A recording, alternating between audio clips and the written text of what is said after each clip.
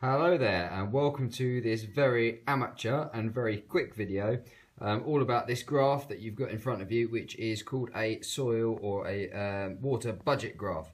Now at first it looks really complicated, but do not despair, it is actually pretty easy to work out what's going on.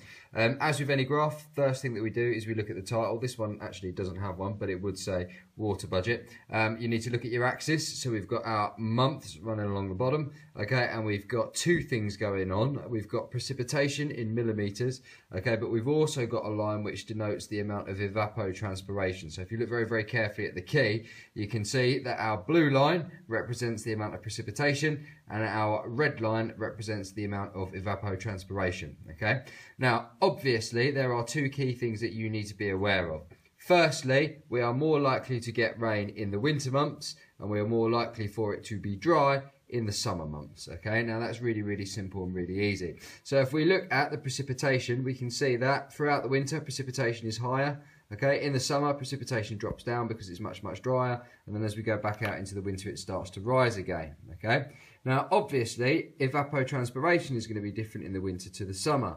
Obviously, the power of the sun is not that high and it's not that hot in the winter, so we've got low levels of evapotranspiration. But as we move through the summer months, when the sun is nice and sunny and shiny and everyone's out getting their tans, we can see that evapotranspiration significantly increases, okay?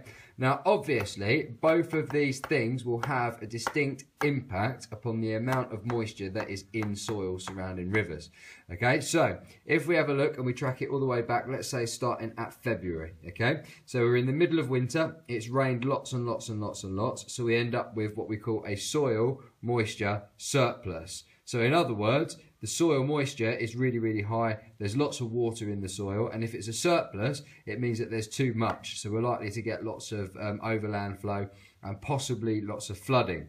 As we move through the summer months though, okay, it starts to evaporate, and as our levels of evapotranspiration start to increase, the amount of discharge or the amount of water in a river and the soil surrounding it actually starts to go down, okay? So it says soil moisture utilization. So in other words, what that means is that all the plants, all of the drainage systems are all using up the water that's in the moisture, okay? And some of it's being evaporated off into the atmosphere.